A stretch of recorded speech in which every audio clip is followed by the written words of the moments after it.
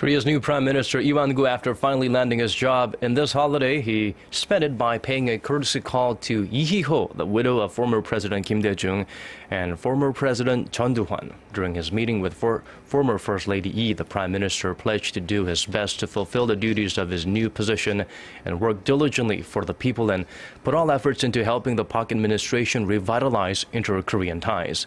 He also held talks with Chun Doo-hwan to seek support and advice about managing state's affairs. The Prime Minister is now set to prepare for an upcoming government questioning session scheduled next week.